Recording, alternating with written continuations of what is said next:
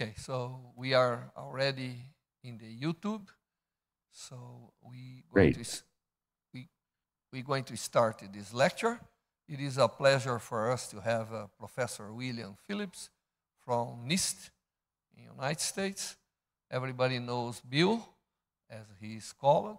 Bill is one of the main scientists involved in the development of laser cooling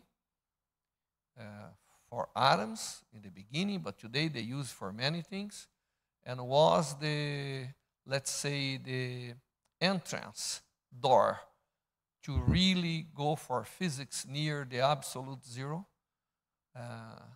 where many things happen. In low temperature, as we learn in quantum mechanics, the wave manifestation is fantastic, and one of the effects that can be reached in the low temperature is the Bose condensation for a non-dense sample. And since the very beginning of the experiments of Bill, everybody was envisioned that eventually we could reach quantum degeneracy, which is having a sample of gas that normally is a classical gas in a quantum regime. And we all know that that should give it to us properties that we will learn a lot. And that was a fact. When we produced Bose condensate in the lab, we realized how powerful was the techniques to prepare the sample before reaching the condensation. And Bill is basically the main actor in this whole field. And of course, he got Nobel Prize because of the importance of his work. And in our course, we are learning the principles of Bose-Einstein condensation, but also we are learning the principles involved to produce the Bose-Einstein condensation. And nobody better than Bill Phillips to tell us the principles, how things were done, and where can we go. So, Bill, thank you very much for accepting, giving this lecture in this summer course. It's summer in Brazil. Students are in vacation, except some groups taking summer course.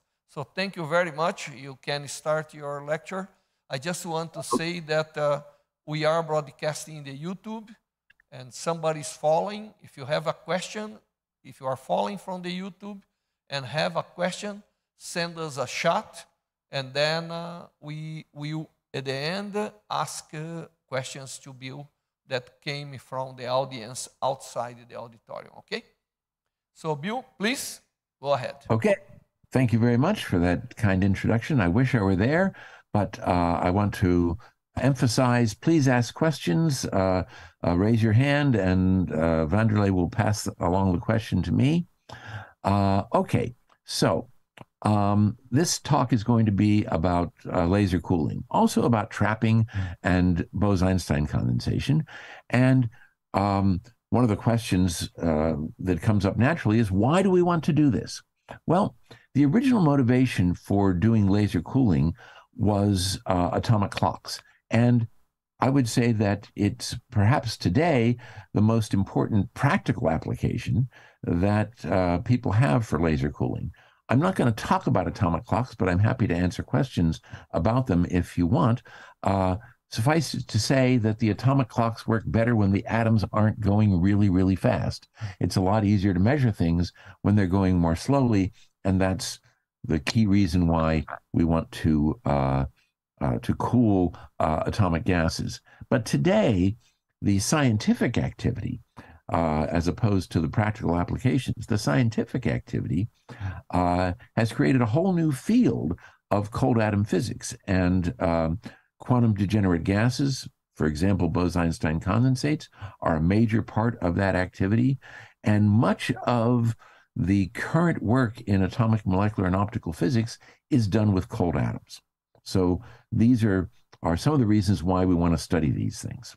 So let me just define a few terms. When I say laser cooling, what I mean is using lasers to reduce the velocity spread of a thermal gas of atoms.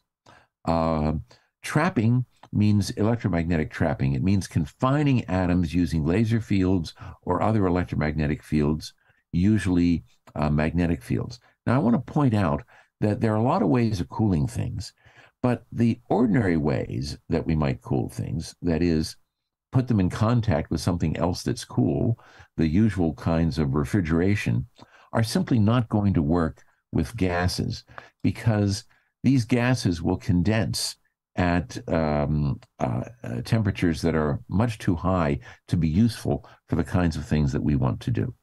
So let's begin by talking about the way in which light can exert forces on atoms. So radiative forces, or the mechanical effects of light, fall into two categories, the scattering force and the dipole force. So what are these? So imagine an atom, and this atom, I'm going to simplify it and imagine that it's got two energy levels, a ground state and an excited state. I shine a laser beam in to the atom that is resonant with the transition from the ground to the excited state. That means the energy of each photon, h bar omega, is equal to the energy difference between the ground and the excited state. Every time an atom absorbs a photon and therefore goes to the excited state, it gets a kick equal to the momentum of the photon. And the momentum is Planck's constant divided by the wavelength of the light. And we can also write that as h bar times k, where k is 2 pi over the wavelength. We sometimes call k the wave vector, or the magnitude of the wave vector. So the atom, after having absorbed the photon, will re-radiate the photon, and it does that in a random direction. So the average force that the atom feels is the rate of change of its momentum, and its momentum is h bar k for each photon. So if I multiply that quantity by the rate of scattering photons, that gives me the force. The average force is equal to the momentum of a photon times the rate of scattering. Now, I emphasize this is the average force. There's also momentum transferred to the atom when it radiates the photons. But because it radiates in a random direction, that averages to zero. So the average force on the atom is this quantity that I've written here, because the spontaneous emissions average to zero. That doesn't mean that they're not important, but it means that the average force doesn't have any contribution from the spontaneous emissions. Okay, so that's what we often call the scattering force. Sometimes it's just called radiation pressure. The other kind of force is called the dipole force, sometimes also called the stimulated force or the gradient force. This occurs when an atom absorbs a photon from one laser beam and is stimulated to emit a photon into another laser beam. So here it's absolutely essential to have this kind of a force, that you have more than one laser beam. A plane wave, for example, is not going to exert any dipole force on an atom because there's only one momentum of the photon. What we require is that the atom absorb a photon of one momentum and then be stimulated to emit a photon of a different momentum. The difference between those two momenta is the momentum that is given to the atom. And if it's a plane wave, then there's no difference between those two momenta, and there won't be any dipole force. And I guess I drew this circle around these things to emphasize the energy of the photon being h bar omega, the momentum of the photon being h bar k, which is the same as h over lambda. Okay, now, just as an aside, usually it's easy to distinguish scattering force from dipole force, but there are some cases where it's a little bit ambiguous whether you want to call it one or the other. This doesn't mean that there's any ambiguity to try to figure out what the actual final force is. It's just a matter of what we name it. But it does mean you have to be careful to make sure you don't double count. So that's just a warning. Probably not something that you're going to encounter. Now, let's do some actual calculations. The force, as we saw before, is equal to the rate of scattering times h bar k, the momentum of a single photon. What is that rate?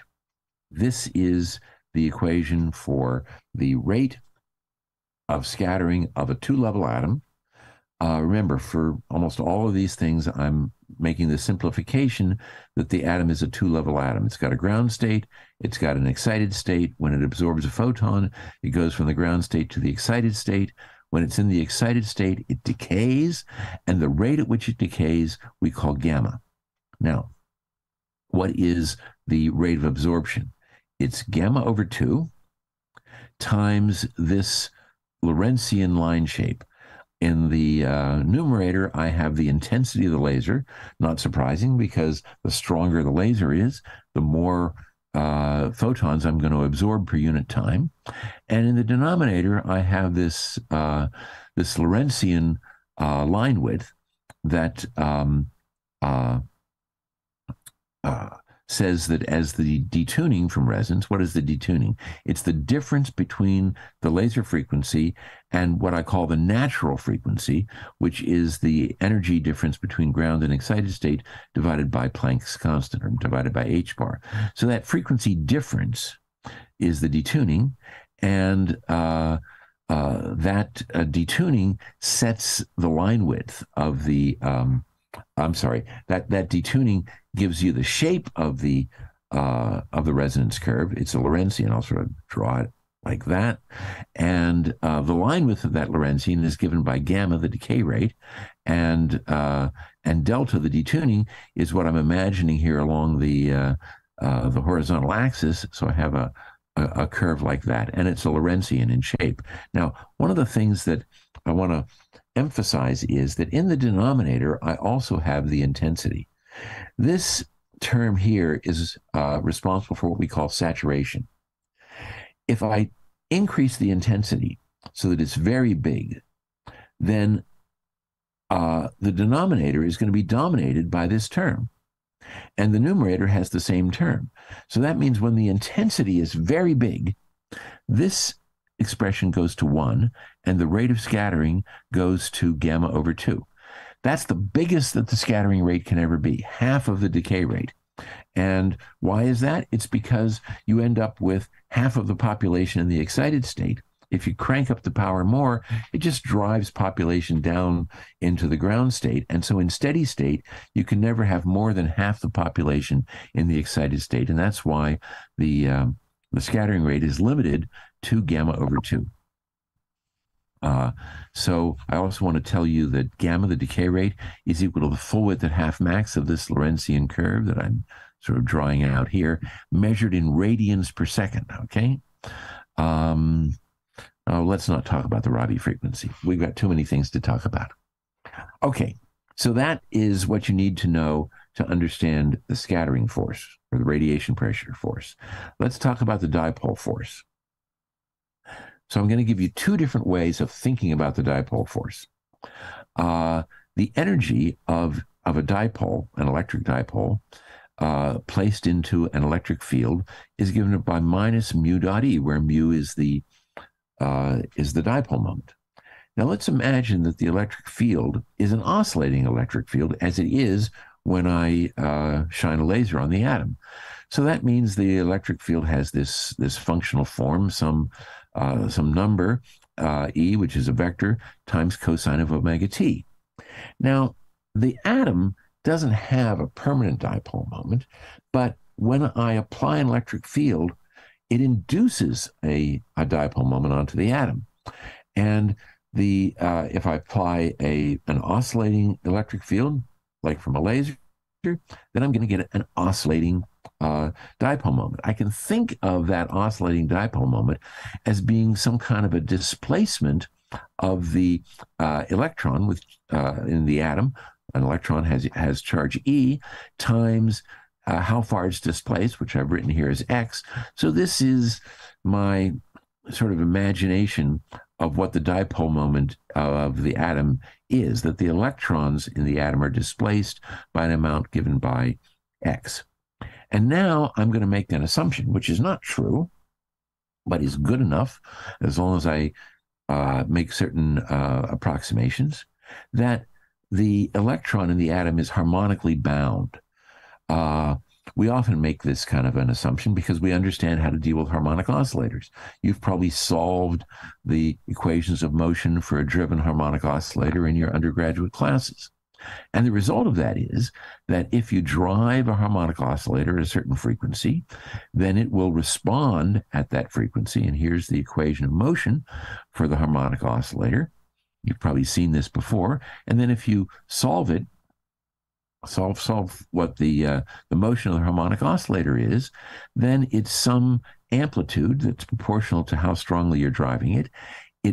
It responds at this frequency that you're driving it, and it's got a denominator that goes to zero when the resonant frequency is equal to the driving frequency. Now, that's because I've ignored losses, but the point that I want to make is that if I drive it off resonance, and if the driving frequency is lower, that's what is lower than the resonant frequency, okay, so I'm driving it slower than the resonant frequency, then just plugging that in, the dipole, induced dipole moment is going to be in the same phase as the driving field, and the energy is going to be proportional to the negative of the square of the electric field. Now, the square of the electric field is the power of the laser. It's proportional to the power of the laser. So that means the energy is proportional to the power or the intensity of the laser light, but with a negative sign, if the frequency is below the resonant frequency. But if the frequency is above the resonant frequency, then you're going to get a negative sign. The dipole moment will be 180 degrees out of phase with the driving field. And so when you apply that negative sign to the energy is positive, and now the energy is a positive number proportional to the intensity of the light. What does this mean? It means if I've got a light field that has a variable intensity, varying in space, that if the frequency of the laser is below the resonant frequency, the atoms will be attracted to the place where the intensity is highest. But if the frequency is higher than the resonant frequency, then the atoms will be repelled from the place where the energy is highest. Okay, so that's very important, that if you're below resonance, the atoms are attracted to the place where the intensity is highest. If you're above resonance, they're repelled from the place where the intensity is highest. Okay, so that's one way of thinking about it. There's another way of thinking about it, which gives you the same answer, but I'm just going to go through it very briefly because it's so beautiful. This was a perspective that was invented by Claude Cohen-Tanuji, with whom I shared the Nobel Prize in 1997. And he and his colleague Jean Dalibard figured out all kinds of wonderful things about the way atoms and lasers behave. And their paper on it is a real classic. But anyway, here's the idea. Here's an atom, a two-level atom. It's got a ground state and an excited state. And that's the energy level diagram. Now, I also want to think about what is the energy of the light. Now, the light has a frequency omega, which I've said here, omega L for omega laser. And I've drawn the energy level diagram so that omega laser is a little bit bigger than omega naught, the frequency corresponding to the energy difference between the two states of the atom. Okay, now what does this energy level diagram mean? Well, if I've got n photons, there's a certain number, there's a certain energy in the light field. And I can put my zero of energy any place I want. That's a choice that I can make. So I'm going to make n photons have the same energy as the atom in the ground state. So I just draw it to be the same as the energy in the ground state. But remember, this is a different energy level diagram. This is the one for the laser. This is the one for the atom. I just make them the same. I can call this my zero. And then you see the first excited state of the laser is a little bit above the excited state of the atom. And there's a whole ladder of states, both above and below this state, depending upon whether I've got more than n photons or fewer than n photons. Now, here's the trick. I'm going to combine these two things. I'm going to give one energy level diagram that is the sum of the energy of these two things, namely the atom and the light field. So here, at the same energy level, I've got the atom in its ground state with n photons. And at a little bit lower in energy is the atom in the excited state with n minus 1 photons. Okay? So it means I go up in energy by omega naught, and I go down in energy by omega laser. So the excited state is a little bit lower than the ground state when it has n minus 1 photons. Now I go up here, and I find that just omega laser above this ground state, I've got the excited state. I've got the ground state with n plus 1 photons. So from here to here is omega laser. But from here to here, the ground state with n photons to the excited state with n photons, that's omega naught, or omega atom. Okay? So it's just combining these two things together. And what it gives me is, again, a whole ladder of energy levels according to how many photons they are. But each one of those ladders has each one of those rungs on the ladder is two different states that have an energy difference that's equal to the detuning of the laser from resonance. But at the moment, I'm still thinking about the atom and the laser field as being separate things. I haven't yet considered that they will interact with each other, but of course they do. If the atom is in the laser field, they interact. And what happens when I've got two energy levels and I turn on an interaction? The two energy levels go apart. This is a general feature in quantum mechanics, and if you haven't learned it already, you soon will, that whenever you solve the 2x2 matrix equation for what's going on here, you find that the new energy levels are a little bit further apart than they were before you allowed them to interact. And how far apart they are it's the square root of the detuning squared plus what we call the Rabi frequency squared. And I wish now I'd said more about the Rabi frequency earlier, but the Rabi frequency is a number that's proportional to the strength of the electric field and to how strongly the laser interacts with the atoms. So the matrix elements that connect the ground and excited state. So this separation is always bigger than the detuning.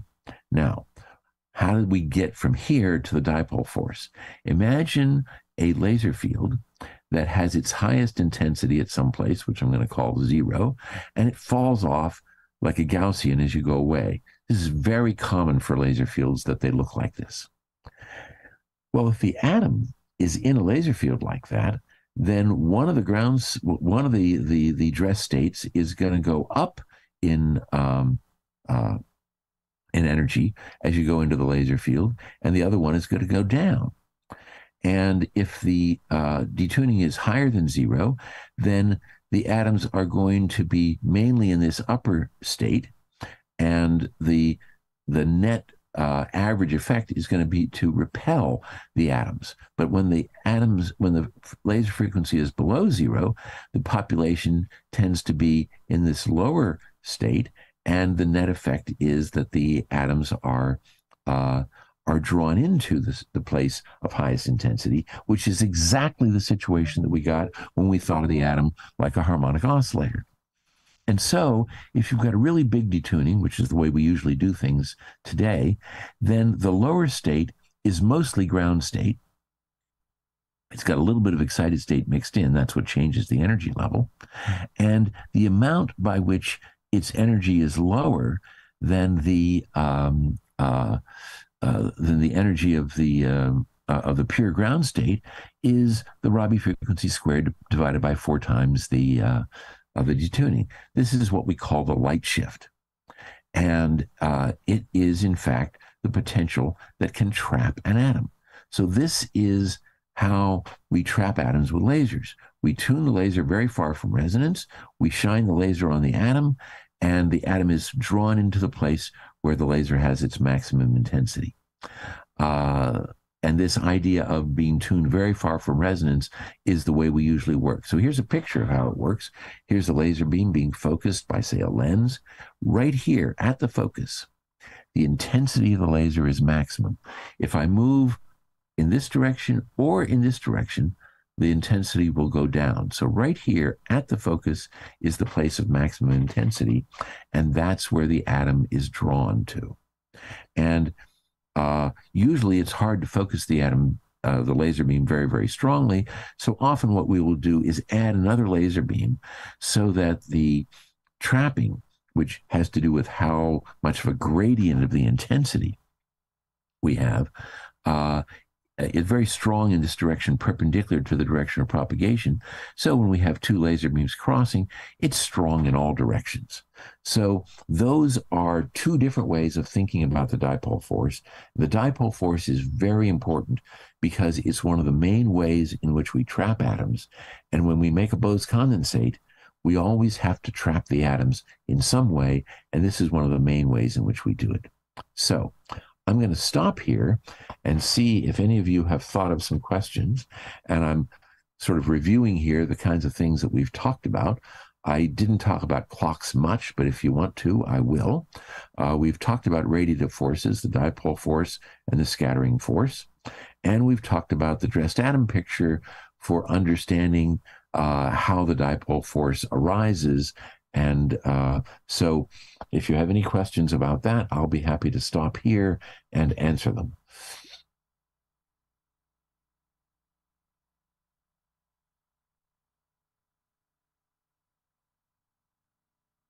Now, I know that a lot of people sometimes are reluctant to ask a question because they think, well, gee, I don't quite understand this, but I think I ought to understand it. And so I'm not going to ask the question because then everybody will think I don't understand. And you should never think that way because everybody is thinking the same way. Yes, Vanderlei, question. I think we understood from you that wherever atoms absorb light, it gets a force, which is the recoil of the photon that's absorbed. And then when there is a gradient of intensity, we have another type of force because the atom is like a dipole, and then there is an interaction on the presence of the light being or not being in resonance. Now, I want to imagine the following situation, and I want to see what you think. When I absorb a photon, I am creating in the light field a kind of gradient because before the atoms, there was photon, after there is not. So there is a kind of, let's say, the spontaneous force also creates a gradient. Is there a way to somehow make a uniform thinking about both forces? Yeah, no, that's an extremely good and deep question, and one that I think is still not fully understood. So the treatment that I've given basically assumes that the atoms are so dilute that they do not change the light field. But as we well know, that's not always the case. And very recently, there have been some experiments in which just the kind of force that you're describing has been shown to exist on a dense cloud of atoms with a plane wave illuminating it. And because the atoms do exactly what you say, absorb the light, that it creates a kind of a dipole force. But the trouble is that at least the last time that I looked, nobody had yet come up with a full theory for understanding exactly how this force should be understood. But I think everyone believes that it's a manifestation of the dipole force, but it still isn't fully understood in the sense that we have a really good calculation. But it's so it's kind of amazing that this far into the study of laser cooling, there are still aspects of it that we don't understand theoretically. Okay, Hi, Bill. He's Emerson. I think you Hi. and you know me. I don't have a question like this because I know the answer, but I would like you to just briefly, maybe since you changed from the force that the atoms receive by radiative force, and soon you explain about the dipole force. Can you just explain me, or just explain a little bit more, if the atoms will not absorb also when you trap them in the dipole trap, for example, if they are still absorbing photons? Right. Exactly. Very, very good point. So I'm glad you asked that. That's a really good point. The I should have a slide about this, but I don't know where it is. So when the atoms are in the dipole trap, they do in fact absorb photons. But what we try to do is to make the laser so far off resonance that the rate at which they absorb photons is so small that we can ignore it. Now, why is this possible? It's because as we detune the laser from resonance, the rate at which the atoms absorb photons, and maybe I can come up with a slide that has that in it. The rate at which, okay, here we go. If I increase the detuning delta, the rate at which I absorb photons decreases like 1 over delta squared. But the dipole force, let's see if I come back to the dipole force here. The dipole force, or the potential, goes like 1 over delta, not 1 over delta squared. So you see that as I detune the laser further and further from resonance, both forces go down, but the scattering force goes down faster. And so I can, if I've got enough laser power, because I've got to compensate for the weakening of the dipole force by increasing the laser power, if I've got enough laser power, I detune more, I increase the laser power, I keep the trap the same depth while the scattering rate is going down. So that's how we make a trap that is basically a conservative trap. Thanks for that question. Okay, Bill, you can go on. Okay, let's keep going. So now let's go to the idea of laser cooling. The idea came in 1975. These were the people who separately came up with it, Weinland and Damelt at the University of Washington, Hench and Shallow at Stanford. And here's the idea. I've got some atoms. This is a one-dimensional model. In this model, this is a gas of atoms. Some of the atoms are going to the right, some to the left. And I shine a laser beam on the atoms, and the laser beam is tuned below the resonant frequency. Now, because of the Doppler shift, if I think about this atom moving toward this laser beam, it'll see the laser beam Doppler shifted up in frequency, but the laser beam had been tuned below the resonant frequency. So that means that this atom, because of the Doppler shift, sees this laser beam as being closer to its resonant frequency, and so it's more likely to absorb photons because it's closer to resonance. This atom, on the other hand, is moving away from the laser beam, and the Doppler shift makes it seem that the frequency of this laser is lower, and it was already below the resonant frequency. So this atom will not absorb light as much because of the Doppler effect. So this atom will absorb lots of light and slow down because of the radiation pressure force. This atom will absorb less light. It'll speed up a little bit, but not as much as this one slows down.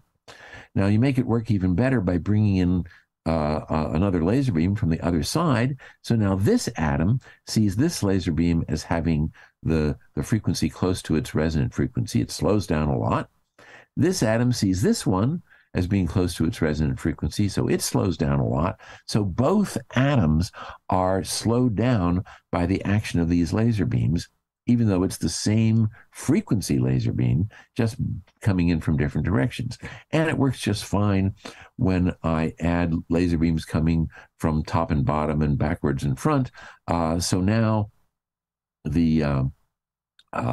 no matter which way the atoms go, they absorb light from the laser beams that are opposing their motion, and so they all cool down. And this is what we call laser cooling. And I do want to mention that every one of these people who in 1975 came up with this idea, every one of those people won a Nobel Prize since then for something else. So that gives you some idea of how smart these guys were, that this was not even the most important thing that they did.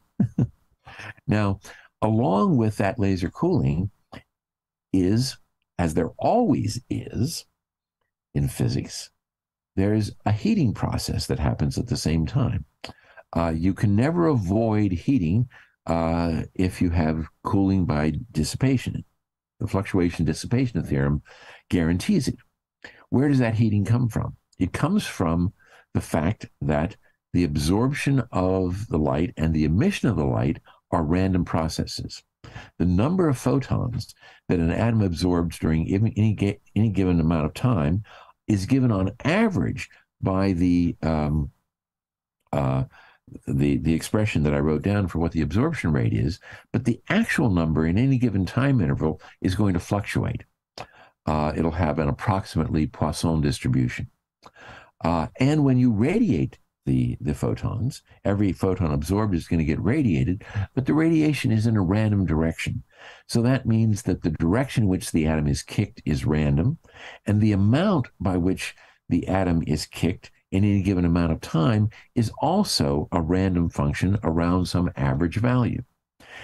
So that randomness gives the atom kicks that are stochastic, that are random, and the cooling process is trying to reduce the motion. The random kicks are heating the atoms, and so there's a balance between heating and cooling, and that leads to what we call the Doppler limit.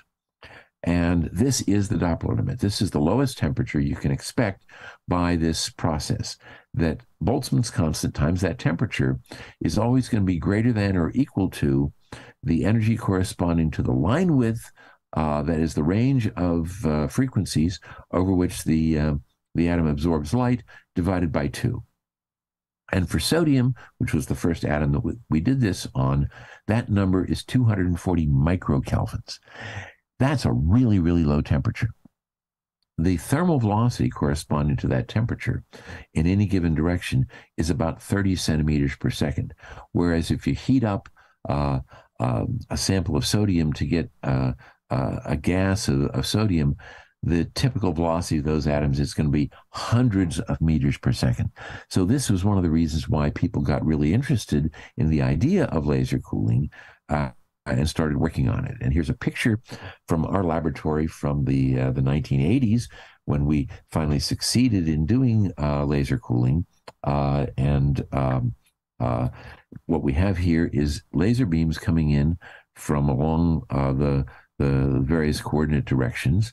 And here in the center where they intersect, the atom's motion is so strongly damped by the cooling process that the atoms hang around for a really long time, and that this bright region that you see here is where the atoms are being laser cooled in all directions.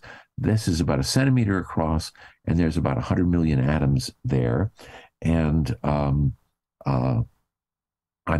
seeing that I'm taking longer than I had hoped to do this, so I'm going to skip a few things. So you're probably going to be happy that I'm going to, well, I won't skip this. Imagine that I've just got one laser beam coming from the left, so it's going to exert a force in the positive direction on every atom. And here's what the force looks like as a function of the velocity of the atoms. If the atom is moving in the negative direction and the Doppler shift just cancels out the detuning, that's when you're going to get the maximum force. And if the atom is going at some other velocity, you get a smaller force. Now, if we add the laser beam from the other direction, that's going to add a negative force, and that's this curve. and it has the same sort of shape, except now, in order to maximize the force in that direction, I need to be going in the positive direction in order to maximize the negative force. So the atom is going to see the sum of these two forces. So here's what that sum looks like. You see, over a pretty wide range of velocities, around zero, we have a force that is proportional to the velocity and in the opposite direction of the velocity. This is very much like viscosity. If I have an object in a viscous fluid, then the force of viscosity is proportional to the velocity. And that's one of the reasons why we call this optical molasses, because the atoms feel as if they're in a viscous fluid. Now what I'm going to do is not go through all the algebra, which is rather significant, but easy to do. This is all high school algebra, for calculating exactly what that force is. And I'm also going to not go through all the algebra that calculates what the fluctuations of the force are. I've already told you that it comes from two different things. It comes from the fluctuation in the number of photons absorbed, and it comes from fluctuations in the direction of the photons. This was not all that well understood at the very beginning, but eventually people worked it out. And I'm not going to go through the algebra that balances those two things together to see what the final velocity distribution of the atoms is, but simply show you what the result is. This is the temperature of the atoms as a function of the detuning. So it minimizes when the detuning of the laser is half aligned with off resonance. Now that's not very surprising, because that's the place where you've got a very strong change in the scattering rate as you change the velocity. And it's that change in the scattering rate as you change the velocity that is responsible for the laser cooling. So that's where you're going to get the lowest temperature. If you go to bigger detunings or smaller detunings, the temperature goes up. So this is where the lowest temperature is supposed to be. And that lowest temperature is given by KT equals h bar gamma over 2. Now, let me just make a comment about optical molasses. One of the reasons we call it optical molasses is that it has this high viscosity. But the other reason is that the motion of the atoms in the optical molasses is diffusive. That is, the atoms can't go very far before their velocity is turned around by the laser cooling process, and the atoms are now going in some other random direction. So it's not that atoms have some low velocity and they go through the laser beams. No, they stay in the laser beams for a really long time because they keep bouncing around. And that viscous confinement was one of the main reasons why it was called optical molasses by Steve Chu when it was first observed in his laboratory. But lots of times people don't think about that feature. So let's stop here and see if anybody has any questions about either the concept of Doppler cooling, which I've given now, the way in which heating happens due to momentum diffusion, or how we calculate the equilibrium temperature. Question? There is one. It's a lecture, right? It's not a seminar or a colloquium. Yeah. Hi. I would like to ask you how this is like translated to the experimental scenery, because I can understand the theory, but I am not visualizing how can you really measure this in the lab. Like I saw the photo, but it's a bit confusing for me.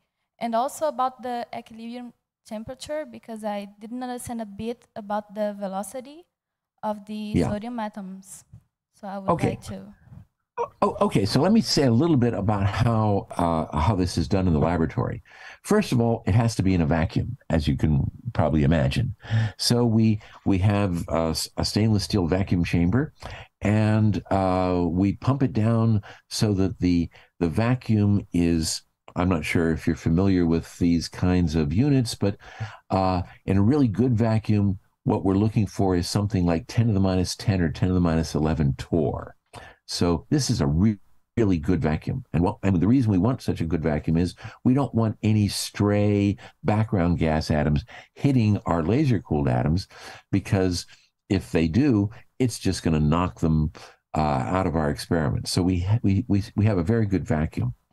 We've got windows, transparent windows all over the vacuum system, so we can shine laser beams in, and we can look at the atoms using cameras. So, for example, the picture that I showed you was actually taken with film, but that's because it was such a long time ago. Today, we use digital cameras, video cameras, frequently to take pictures of our atoms. And so we shine laser beams through these windows. We have a gas of atoms. In a little bit, I'm going to tell you about how we get the atoms cold enough to begin with, so that we can shine the laser beams on them. But just imagine that I've got some atoms that are in my vacuum system, say sodium atoms, which is the first atom we use, and now I shine these laser beams in, and that produces that picture that I showed you in the earlier in the lecture. It's right here.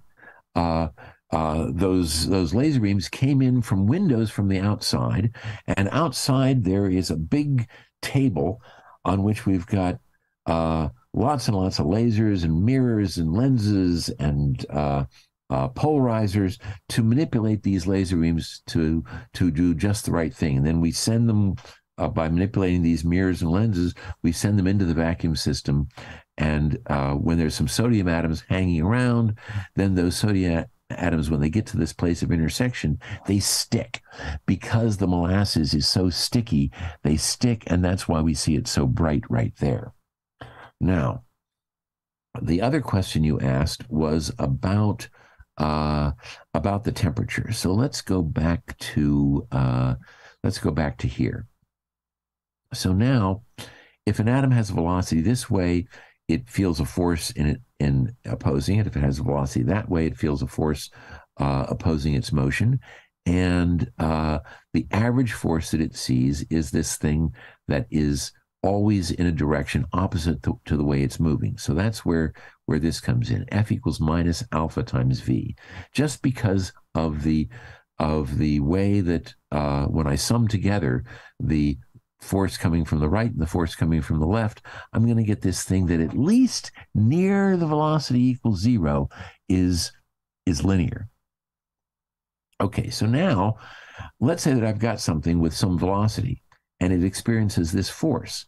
That force is going to reduce its velocity with a certain time constant, right? Force, remember Newton's law? Force is ma. So the force is equal to the mass times the derivative, the time derivative of the velocity. So that's what I've got on this side of the equation. Mass times time derivative of velocity is equal to some constant that's negative times the velocity. Well, what's this going to do? It's just going to slow it down to 0, if that's all there was. But that's not all there is. And the time, by the way, in which this happens is microseconds. This happens really fast. But that's not all there is. There's also this randomness. This force is not the whole story. That's just the average force. There's also these fluctuations. And anytime you have fluctuations, you're going to have heating. Think of it this way. You've probably heard of the idea of a random walk. The idea of a random walk is you start at a certain location and then you take a step in one direction or the other at random. Let's say you flip a coin, and if it's heads, you go to the right, and if it's tails, you go to the left. Now, let's say you flip the coin 10,000 times. Where are you going to be? Well, on average, when you calculate this out, you're going to be about 100 steps away from the center. Now, you have no idea which direction, and it's only on average about 100 steps, but you are not going to be at where you started because of the randomness of this process. Now, if those steps you take are steps of momentum, then you see that after a certain amount of time, your momentum has increased. You don't know to what, but you know on average what the square of the momentum is, and it's going to be equal to how many steps you took. And that's heating, because the square of momentum is equal to kinetic energy. So that increases the thermal kinetic energy. So those are the things that go into the calculation that I didn't give you because I was realizing that I'm taking too much time. But I'm really happy that you asked that question, because it, I hope, reveals what's behind all of this. By the way, this is just what Einstein did in 1905 to explain how Brownian motion works. And so we're in good company with Einstein. Okay, they're going to have part of the course is in the lab, Bill. So they're going to see in real life this. Okay. Wonderful. And you'll see this forest of optical mounts on this table. And you're wondering, how did anybody ever figure out where all those things should go? And the answer is, that's what you will do if you get into this business.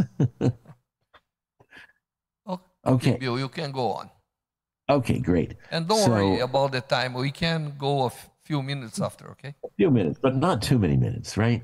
Okay. No, few, like 15, 20, as you want. Okay, so here's what the cooling force looks like as a function of velocity. I've drawn this for a sodium atom.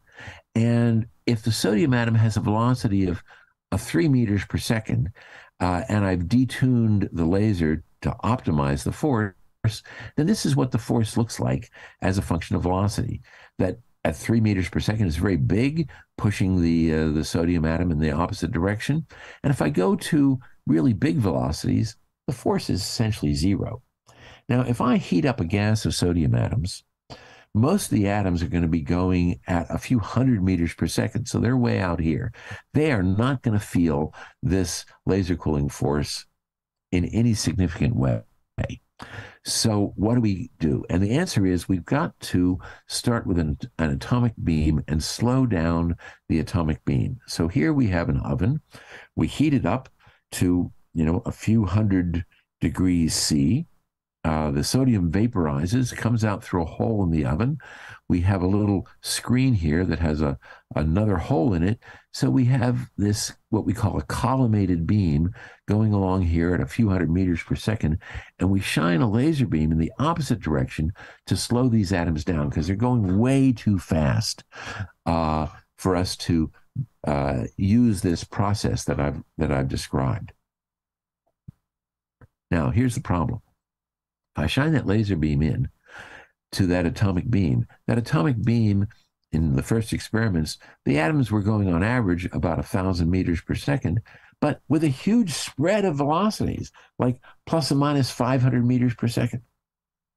So the problem is that if you shine light in, doesn't matter what the frequency is, it'll pick out a certain tiny fraction of the atoms, the one that have just the right Doppler shift to be resonant with this laser beam.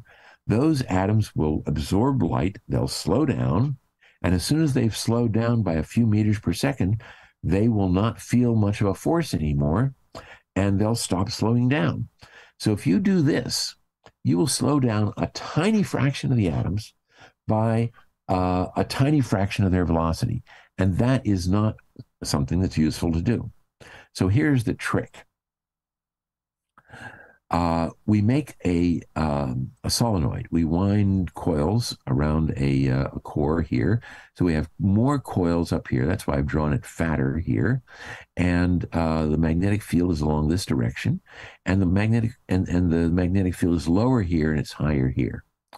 And so the magnetic field looks like this. It's high right here at the place where I've got lots and lots of windings, and it declines as I go to the other end where I have fewer windings. So here's the magic. The atoms are coming out of this source, and they've got a wide range of velocities. You shine in a laser, it has a certain frequency, and it's resonant with some particular velocity of the atoms. Let's say the velocity at which most of the atoms are.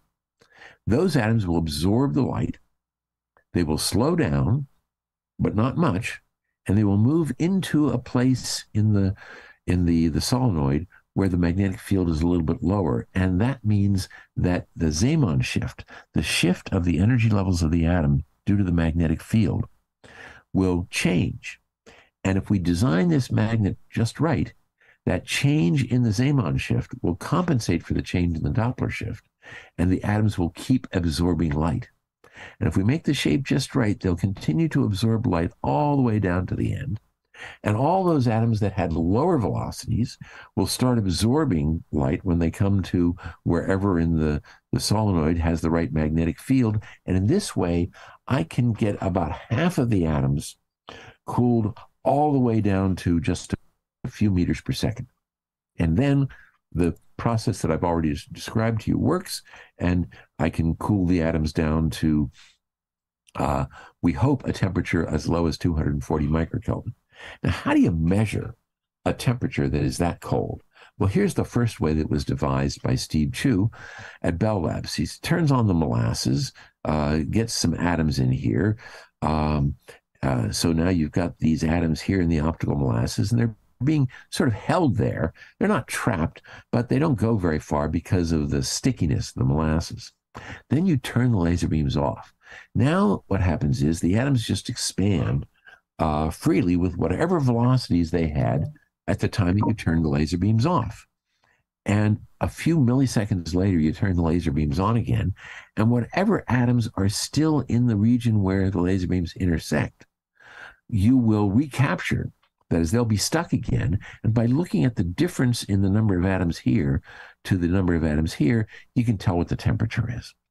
So they did that at Bell Labs, and sure enough, they found that the temperature was 240 microkelvins.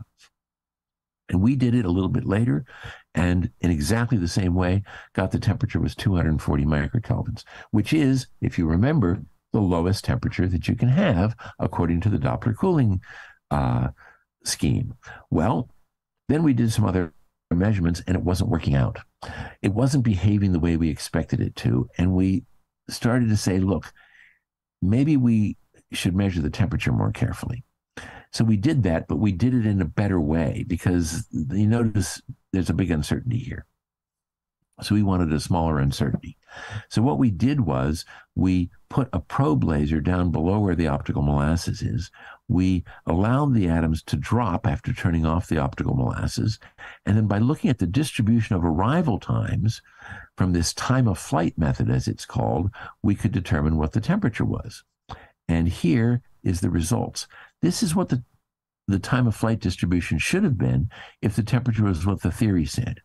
And this is what the distribution really was.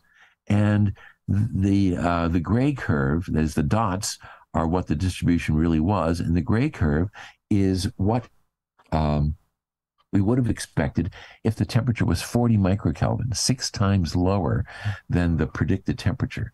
So what we were finding out was that the temperature was a whole lot lower than what the theory said was possible. Now, how is that possible? And the answer is the theory was incomplete.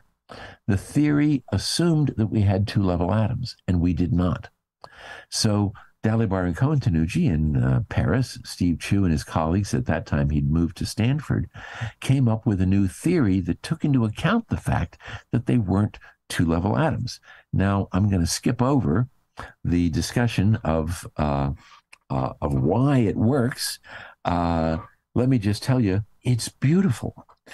The idea that the complexity of the atoms, the fact that the atoms have more than a ground state and an excited state, leads to this incredibly beautiful process that I'm not telling you about now, in which the atoms cool by a process that is far more efficient, far more effective, and so the atoms get to a much lower temperature. And then by understanding how this process actually works, we were able to get to even lower temperatures. So unlike the Doppler cooling process, which I described before, when we tune the laser further from resonance, the atoms get colder. They keep getting colder. There's a different heating mechanism that operates, that dominates the process. And we end up with a much stronger cooling force, and we end up with a much lower temperature. And we get that low temperature by detuning the laser further from resonance and by turning the intensity down. The old Doppler cooling said that turning down the intensity doesn't change the temperature when you go to low intensities. But the new way says you do get to lower temperatures. So here's the new force as a function of velocity. This is the Doppler cooling force, okay, the one we've seen before. And now this is the new force, what we call the Sisyphus cooling force. And you see it's got a much stronger force versus velocity, and that's what leads to the lowest temperatures. And the temperatures get really, really cold. Cesium atoms, which should have a temperature of about 140 microkelvin, cool down to less than 1 microkelvin using this new process, which we discovered accidentally. The velocity of cesium atoms at that temperature is less than a centimeter per second. This is the recoil velocity, and it turns out that this process always leads to temperatures, if you operate at the extreme conditions, always leads to temperatures that are a little bit higher than the temperature implied by the recoil velocity. So we end up with cesium atoms moving at less than a centimeter per second at a temperature less than 1 microkelvin when they should be 140 microkelvin, and this made all the difference in the world. So, for example, today, cesium clocks form the time standards for the entire world. All of the big countries use cesium clocks as their time standards. They report their results to the International Bureau of Time. And the most important contributions to that are using laser-cooled cesium atoms. And this is what keeps time for the whole world. So now, just so that we can get done, because I did that last little bit so superficially that I imagine it's hard to formulate questions, I'm just going to spend the last few minutes talking about Bose-Einstein condensation, because that's what the whole idea of this short course that you're taking is. And we get to Bose-Einstein condensation starting with laser cooling, but ending up with something else. So what is Bose-Einstein condensation? In about 1924, Einstein predicted that if you had a gas of bosons, bosons being things like sodium atoms or rubidium atoms, and if the gas were cold enough and dense enough, something really strange would happen, which we now call Bose-Einstein condensation. Why do we call it Bose-Einstein condensation? Because Einstein figured it out using the new quantum statistics that Bose had just figured out. So both of their names get attached to it. It was Einstein who figured out the process, but it was Bose who figured out this statistical feature that makes these atoms bosons. And we're going to talk about what that is in just a moment. Now, Bose-Einstein condensation is a phase transition. And the nature of the phase transition is that a large fraction of the atoms stop moving. Now, when Einstein figured this out, he didn't yet know about Heisenberg's uncertainty principle, which tells us that they cannot stop moving because, of course, if you know where the atoms are, and we do because we put them in a trap, then you can't know exactly what their velocity is. And so they have to have a spread of velocity. And that's what happens, is that they go into the lowest possible state of motion consistent with the Heisenberg uncertainty principle.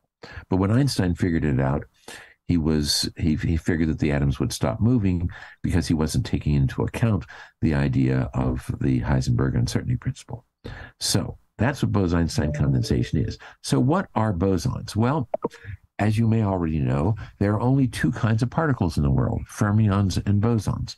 Fermions are half-integral spin particles like electrons and protons and neutrons, as well as some atoms like deuterium, lithium-6. And the thing about fermions is that they follow the Pauli exclusion principle. The Pauli exclusion principle says that it is forbidden to have two fermions of the same type in the same quantum state. So in a certain sense, they are the loners of the quantum world. You never have two fermions together in the same quantum state. They always want to be alone. And it's a really good thing, because if it were not true that electrons followed this kind of a rule, then we wouldn't have chemistry, because all electrons would be in the lowest energy state, and chemistry would not be complex enough for us to exist. So it's a good thing that electrons are fermions. Now, what about bosons? Bosons are ones that have integral spin. Now, what do I mean by half integral and integral spin? I mean that the momentum, the angular momentum of fermions, is half integral in units of h bar, Planck's constant, divided by 2 pi. So fermions have h bar over 2, 3h bar over 2, 5h bar over 2, whereas bosons have 0 or h bar or 2h bar units of angular momentum. Angular momentum is quantized in units of h bar. So what are things that are bosons? Photons, hydrogen atoms, lithium-7 atoms, sodium-23, rubidium-87, cesium-133, the isotope of cesium we use for clocks. And the thing about bosons is that they love to be in the same state. And if it wasn't true of photons, we wouldn't have lasers. And if it wasn't true of sodium and rubidium and similar atoms, we wouldn't have Bose condensates. So, Vanderlei, can I stop sharing so that people can see me? Because I want to illustrate why bosons like to be together based on the idea. We are seeing you. You are not, you are not seeing yourself. Okay, I can't see myself, but you can see me. So what I'm going to do We are seeing you on the screen.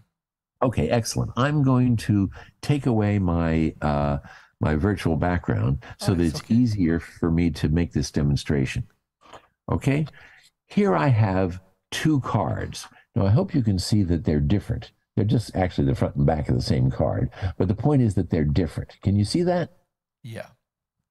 Okay, now what I want to ask is, how many ways can I put these 2 cards into my 2 hands? I'm not going to ask for any of the details. I'm just going to say I got 2 cards in my left hand, or I have 2 cards in my right hand, or I have 1 card in my left hand and 1 card in my right hand, and the other way around. Okay? Those are the 4 ways that I can hold 2 cards in 2 hands, right? Now, of those ways, 4 ways, 2 of them have the cards in the same hand, right? Now, let's imagine that instead of the cards being different, they're identical. So now there's this way, both cards in the left hand, this way, both cards in the right hand, 1 card in the right hand, 1 card in the left hand. And now you might say, well, what about if I switch them? This is where Bose comes up with his genius idea. He says that's not a different state, because these things are indistinguishable. And by indistinguishable, I mean there's absolutely no way, even in principle, telling them apart. Now, that's not true of these cards. If I were to weigh them, I'd find that they were slightly different weight. There's fingerprints on one and not on the other.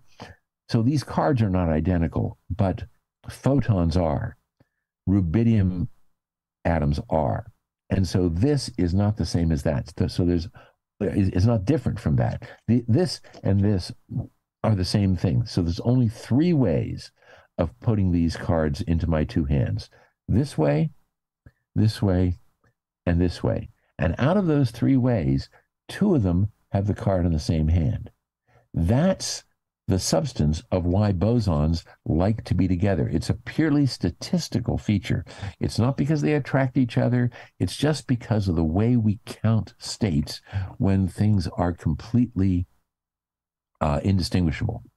Okay, so how cold and how dense do you have to be? Remember I said that this phase transition happens when you're cold enough and dense enough. Well, you remember from quantum mechanics that everything is both a particle and a wave. So if I think of these atoms as particles and also as waves, when the temperature is high and when the density is low, the wavelength is very short and the distance between them is big. But if I lower the temperature, then the velocity of the atoms is going to be smaller and the wavelength is going to be bigger. That's the nature of the de Broglie wavelength. It's equal to Planck's constant divided by the momentum. So if I make the temperature lower, that means the velocity, the thermal velocity is going to be lower, and the wavelength is going to be bigger. And if I get more atoms in the same place, then they're going to be closer together. And when the atoms are close enough together that they're within a wavelength of the other atoms, that's the place where we have this phase transition. That's what Einstein predicted. Now, the trouble is that laser cooling gets you close, but not close enough.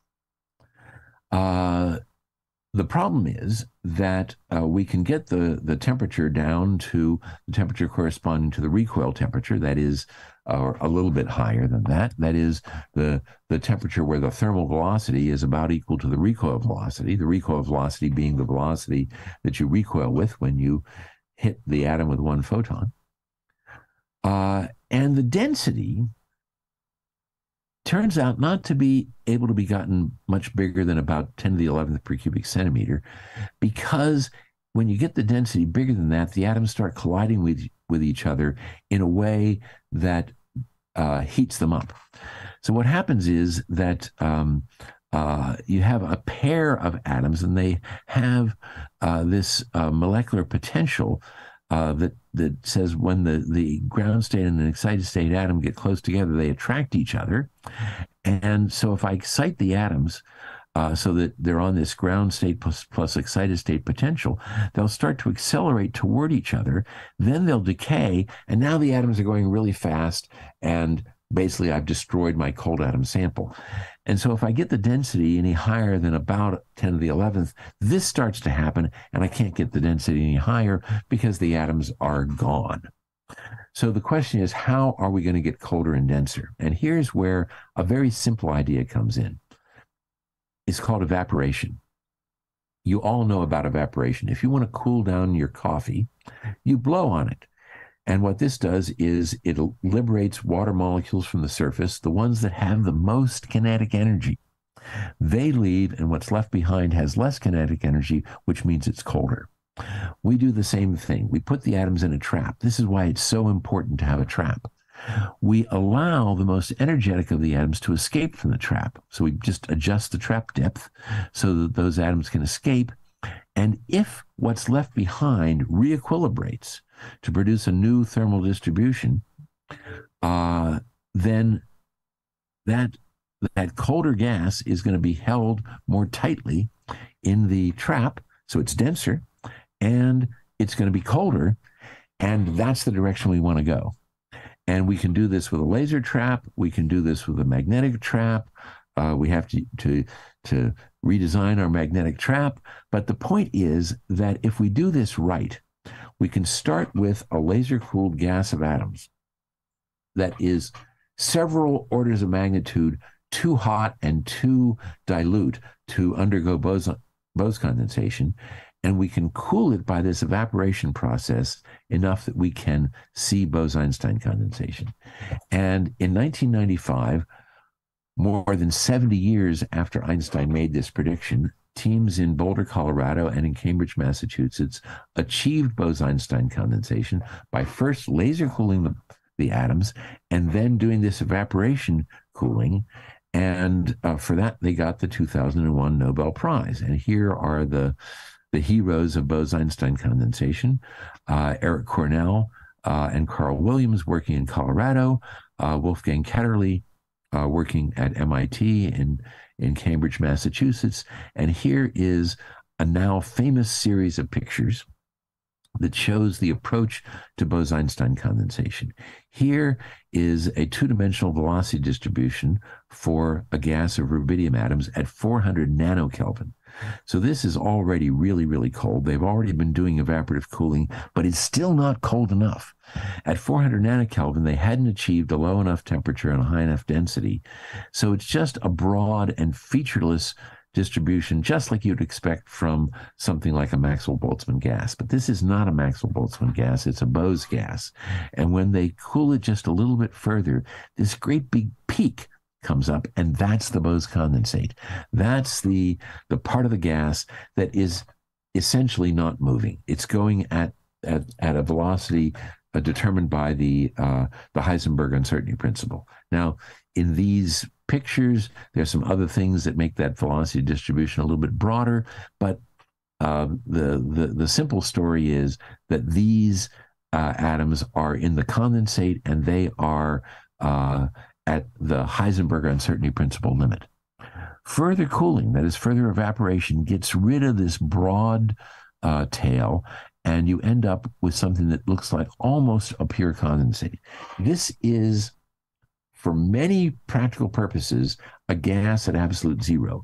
The little tiny fraction of atoms that are still in this tail are what tells you that it's not really at absolute zero. So here's what happens. As I cool the temperature down, if I could keep the density constant, then I get to this critical temperature where the de Broglie wavelength is equal to the interparticle spacing, approximately. And then all of a sudden, a lot of atoms appear in the ground state of the trap, and that number increases and increases until at zero temperature, all the atoms, or almost all the atoms, are in what we call the condensate, are in this lowest energy state of the trap. And for a harmonic trap in 3 dimensions, this is the functional form of that curve that shows the fraction of the atoms that are in the Bose condensate. Now, I want to emphasize some of the things that are so wonderful and strange about this process of Bose-Einstein condensation. This happens even if the atoms don't interact. Now, our atoms do interact, but that is not very important for seeing this transition. The transition is driven by quantum statistics, not by interactions. There was never any such thing that happened before. If you think about the kind of phase transitions we know, those phase transitions are all happening because of the interaction between the atoms. If I condense steam into water, it's because the water molecules stick together to form steam. That's not what's going on here. This is a phase transition that's due entirely to the nature of the quantum statistics, the ones invented by Bose. Another thing is that when the transition occurs, the gas does not fully convert into a Bose condensate. If I've got a gas of water vapor, let's say, and I cool the gas down, when I get to the condensation temperature, it'll start to condense, and it'll stay at the condensation temperature until everything is condensed, and then I will go to lower temperature. And when I get down to the ice point, then I'll stay at the ice point until it's all condensed into ice, and then I can go to lower temperatures. That's not the way this works. I get a varying fraction of the atoms in the condensate depending upon what the temperature is. So this is a phase transition that's different from the kinds of phase transitions you've seen in the past. So now, why don't we stop for some questions about anything that I've talked about through the whole lecture. Before I do that, let me just show you one thing. This is a logarithmic thermometer. That means every tick mark on the thermometer represents a factor of 10, just to show you how cold we get. The surface of the sun has a temperature of about 6,000 degrees. Room temperature on this thermometer is just a tiny bit colder than the surface of the sun. And outer space, the coldest natural temperature we have in the universe, is only a little bit colder than the surface of the sun itself. The first experiment for optical molasses that was 240 microkelvin, that turned out to still be way higher than what it is colder compared to the coldest natural temperature in the universe than that is compared to the surface of the sun. And that was just the beginning.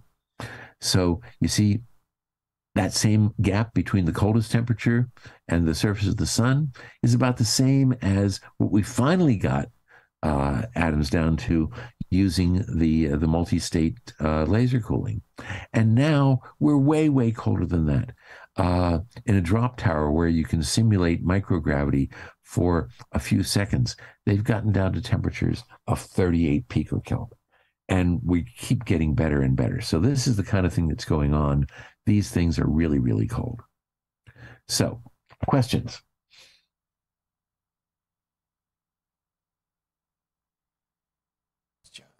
Pedro. One of the Pedro, have a lot of Pedros here. Hi, I would like to know if we have a limit to the condensed fraction. Like, we low down the temperature, but is there a limit for the condensate? Okay, very good.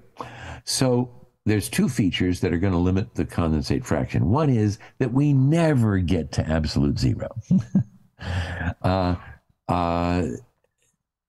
The process by which we get to lower temperatures always leaves the door open for a little bit of non-zero temperature to happen. But that's not the main reason why our condensates are not pure condensates. The main reason is because the atoms interact with each other. And that interaction creates non-zero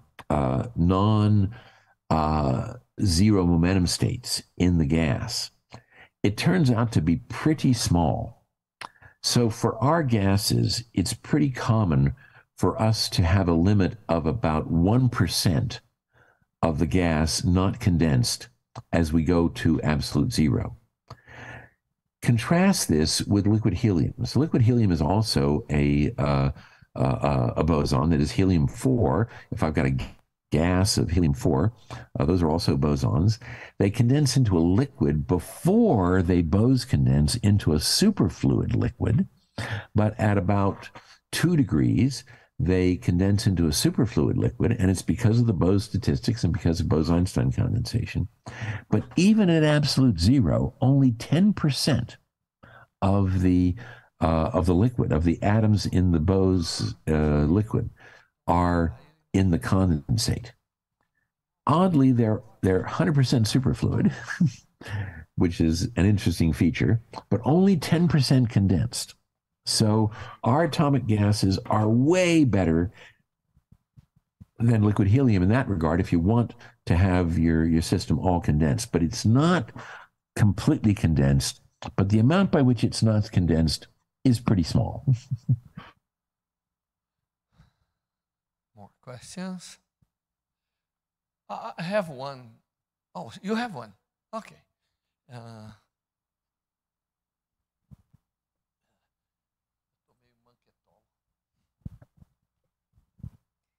Hi, I wanted to know what kind of research you do on the trapped atoms. Yeah, now.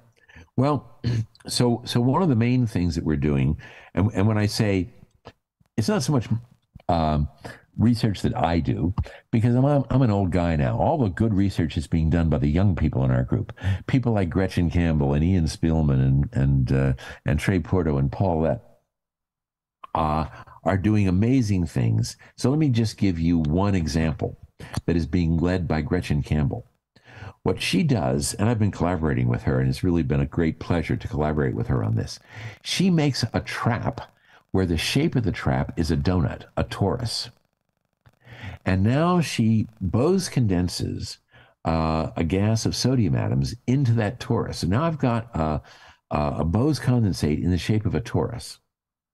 And then she spins it up by putting another laser beam into that torus and stirring it around.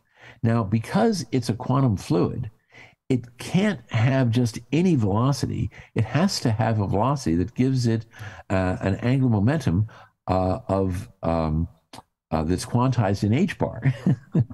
So you can't stir it to any velocity you want. You can only stir it to very specific velocities.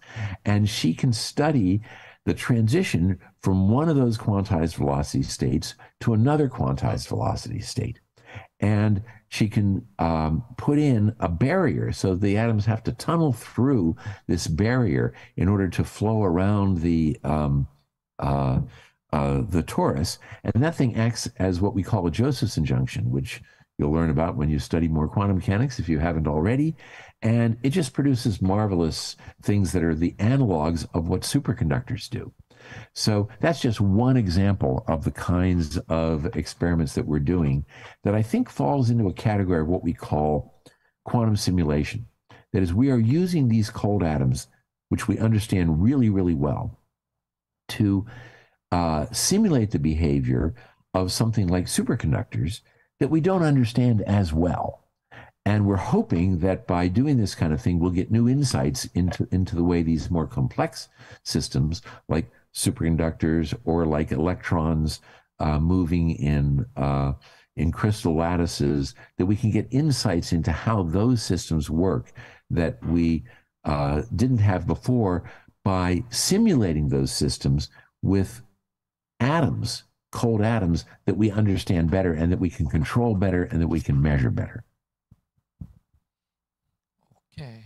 Well, there are also other applications of cold atoms, like better spectroscopy, understanding how atoms interact with each other. And Paul Lettig spent part of his life, and we did too, understanding collisions and everything. And absolutely, that's right. Okay, I have one question from outside.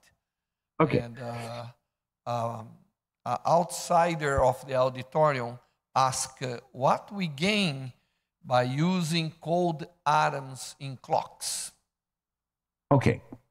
So before I answer that question, which is a lovely question, I just want to also mention that one of the interesting things to do with Bose condensates is to study quantum turbulence. And right here in San Carlos is one of the places where the idea of studying quantum turbulence has been pioneered. So if you want to be in the place where it all started and where it's still at the frontier of something totally new, quantum turbulence with Bose condensates right here in San Carlos. Okay, let's answer the question about atomic clocks. Okay, so let's see.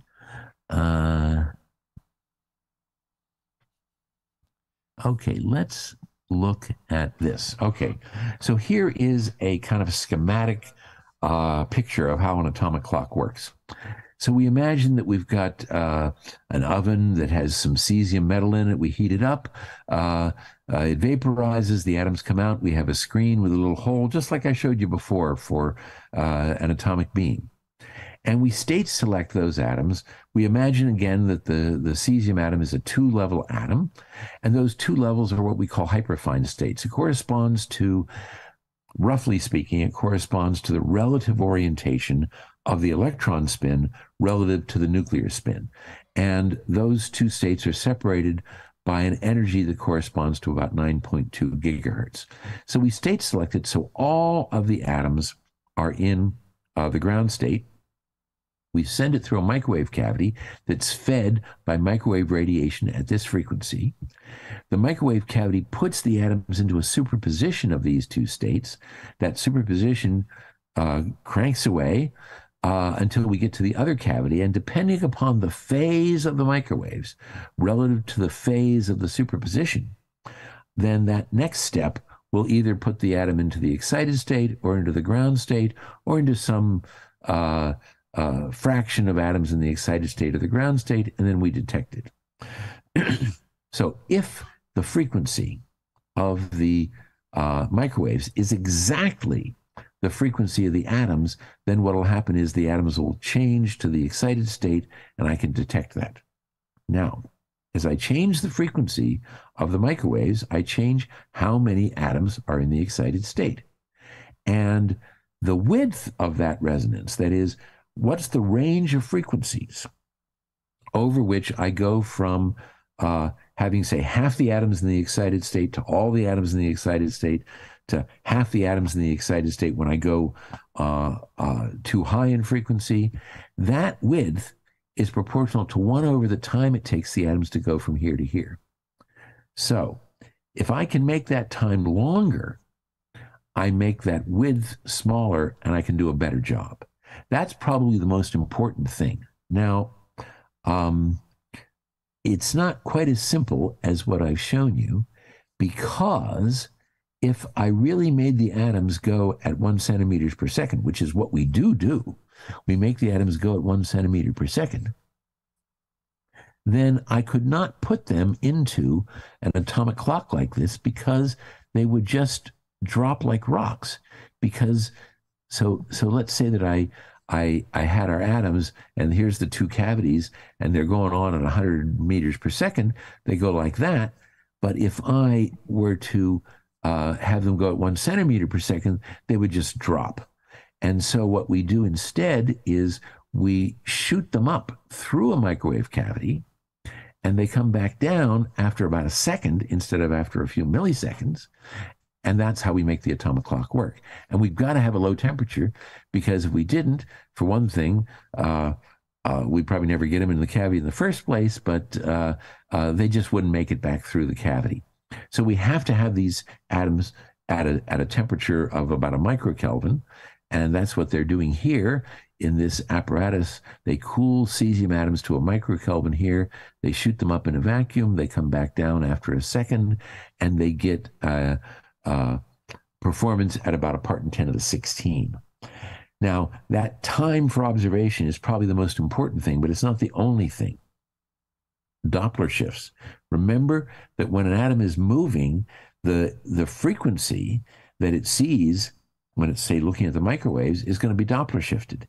Now, we got all kinds of tricks to get rid of that by making the microwaves go in both directions and balancing them very carefully.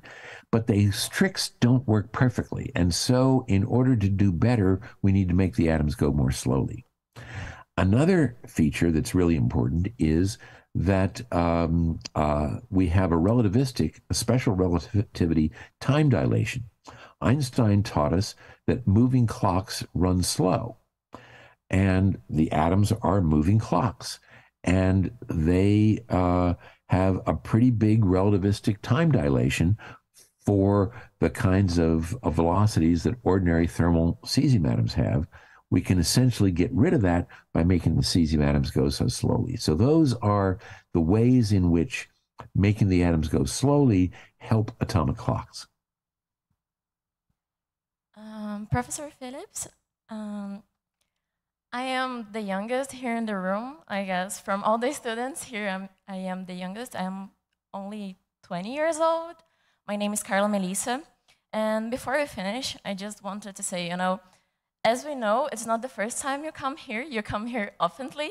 But I'll throw that something important is that there will always be, there are now, and there will always be people, students here that are hearing you in person for the first time, So the importance of the moment, of the space we are having here, and the importance of the time you are spending here with us now, it's always the same, and the honor will be always the same as the first time you came here, because for some of us, or most of us, like now, it will be the first time we are hearing you. So I just wanted to say thank you, but at this time, in name of all the students here.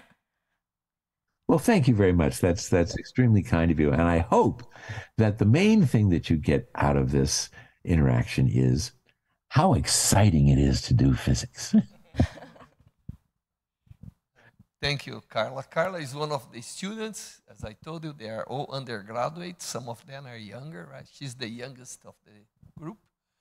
And the director of our institute sent by the chat here. Thank you, Professor Phillips, for the fantastic lecture. It was an honor and privilege having you at the Institute of Physics of São Carlos, even virtually this time. Thank you very much. Bill, thank you for the lecture, and I hope when you see, we should pay your lecture. So in Brazil, there are many ways to prepare açaí. You can have açaí with milk. You can have açaí with guaraná. You can have açaí with fruits. You can have açaí with granola.